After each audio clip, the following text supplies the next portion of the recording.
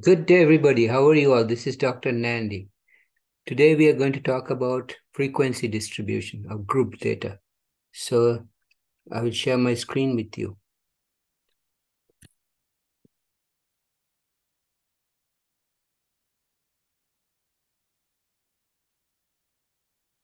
Says consider the frequency distribution. There are several groups.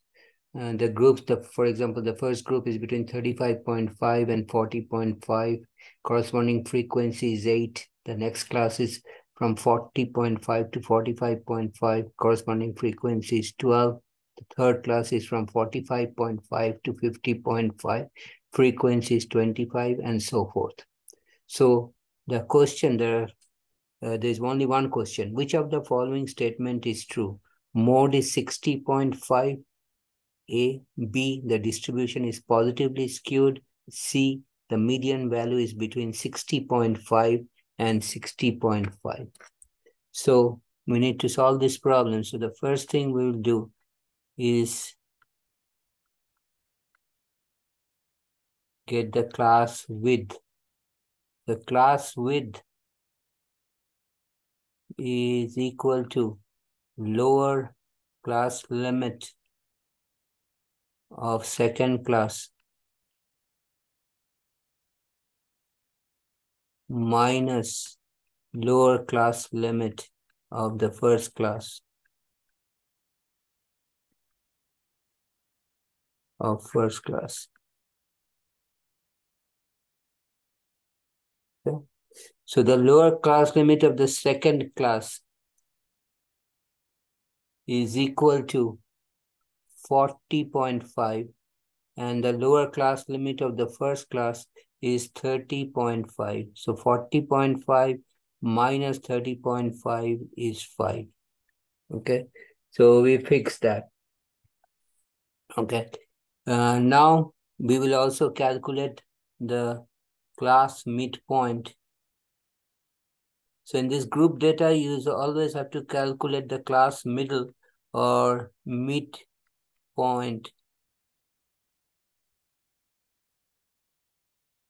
PT, midpoint.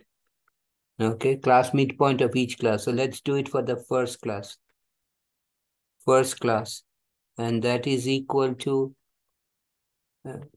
35.5 plus 40.5. Lower class limit of the first class plus lower class limit of the second class divided by 2.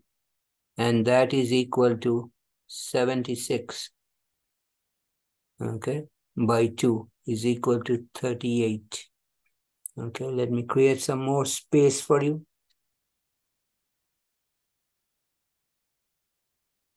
So let's do the next lower class, middle point. So class next calculation is for the class midpoint of the second class.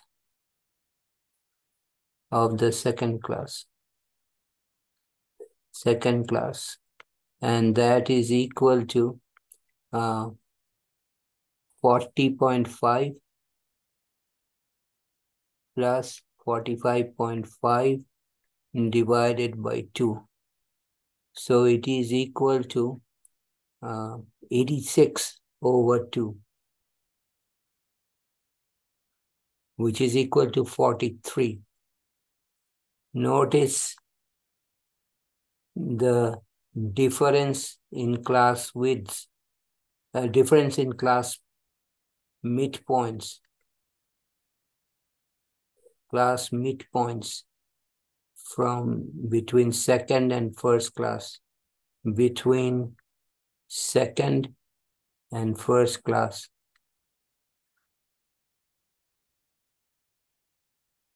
Is equal to 43, which is the midpoint of the second class, minus the midpoint of the first class.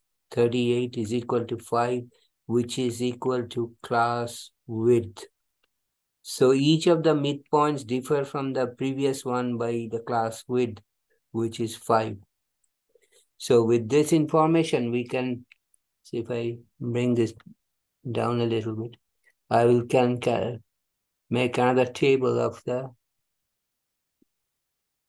or put a new column in this table, which is the class midpoint. Class midpoint. And the first class midpoint we calculated is 38. Next one, 38 plus 5 is 43. Next one is 48. Next one is 53. Next one is 58. Everything is differing by 5, which is the class width. Next one is 63. So this one will be 63. The next one will be 63 plus 5, 68. Next one, 68 plus 5 is 73. And 73 plus 5 is 78. Is the midpoint of the first class. Now we want to find the mean, median of group data. Easy way to do that with TI-84. Enter midpoint data in L1, list 1 of the calculator, and corresponding frequency in L2. Frequency data in L2. How do I do that? The first step is to clear the memory of the calculator. So second, then press the plus button, which is on top of enter button on the bottom right. Second button is on the top left. Then press the plus button, which is on top of the enter button on the bottom right. Then select number 4.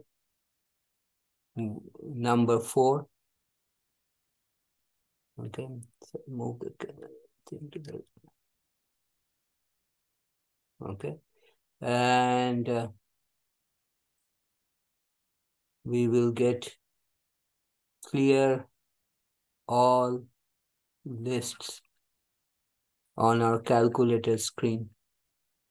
Okay, hit enter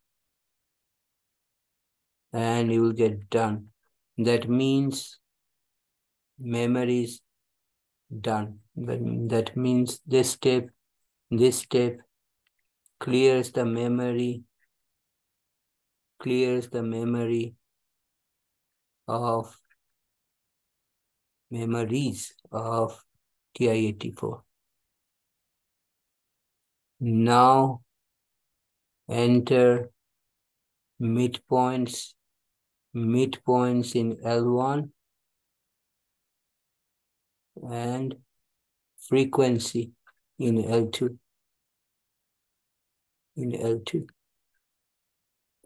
Okay, so let's do that. So first I press the second button, then the plus button on top of enter, which is on the bottom right, then number 4, which puts clear all list on my calculator screen. I hit enter and it says done. Now I'm ready to enter data. How do I do that? So press the stat button, then number 1, okay, and enter data in L1 and L2. Enter data first in L1, enter data in L1. So remember L1 is this one and frequency is L2. Okay, so let's start in L1. Cursor should be sitting on the first line in L1, 38, then 43, then 48, then 53, then 58, then 63, then 68, then 73, and the last midpoint is 78. Now press the right cursor key. So I'll write it here. Press this key to go to first line in L2. Okay. And then enter the frequency. Okay. And then enter data in L2.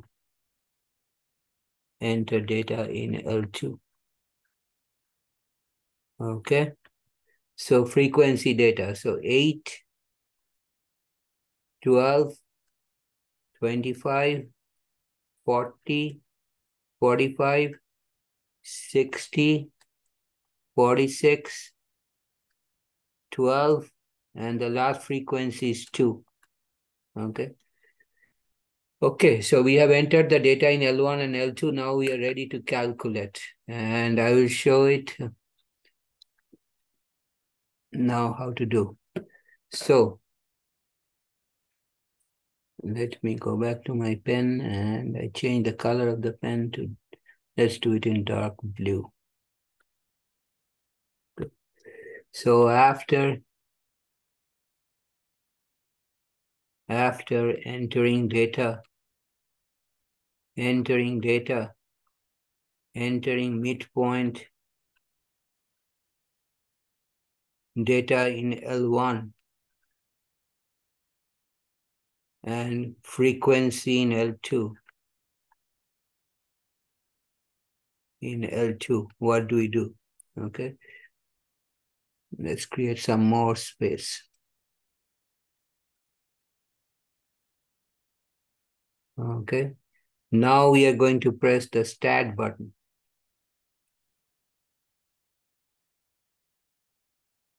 Then with the right cursor key, highlight Calc on the top row. Stat, then highlight Calc on the top row, then select number 1. So we will see 1 var stats on our calculator screen. Our first line is list, is always L1. The second line is frequency list. Remember, I put the frequency data in L2. Right now it is M2. So I have to make it L2. How do I do that? I press the second button and then the 2, number 2. Second and 2, okay? To make it L2. Second button and then 2, okay? And then I bring the scroll down. Bring the cursor on calculate and hit enter. Enter. Okay. Okay, and what do I observe? Let's create some more space. Okay. We get the mean. So let me write in a different color now. The mean, X bar is mean, is equal to 58.76. And if I keep scrolling down with the down arrow key, scroll down with the down arrow key, with the down arrow key, okay? And I get the median. MED is equal to the median. Median is equal to 58. So let's look at the statements that were given to us, okay? So let me move up here. Mode is 60.5. There's no indication of that. The distribution is positively skewed. Mean has to be greater than the median, and that is true. Okay, so we can write here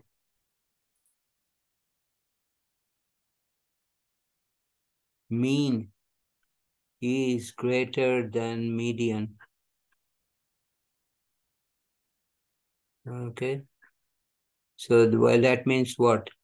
That means the distribution is positively skewed. Is positively skewed. So this is answer is B.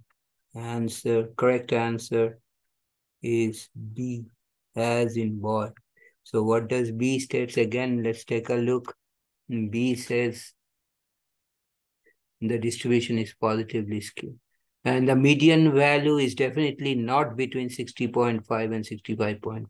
Actually, median is 58. Here, the mean is greater than the median, so the distribution is positively skewed. Okay? Because the large numbers are pulling the mean towards them. So more large numbers. So I will stop here today. If there are more large numbers, there's a skew on the right, tail on the right of the distribution. So it's positively skewed. If you have any question or comment, write me a note. I'll get back to you as soon as possible after I read your note. If you like this video, please give me a thumbs up. If you like this video, please share with your friends. You and your friends, please subscribe to my channel by hitting the red subscribe button at the bottom right corner. And please give me a thumbs up if you have liked this video. I'll see you next time with another interesting problem, interesting solution. Thanks for watching. Take care. Have a nice day.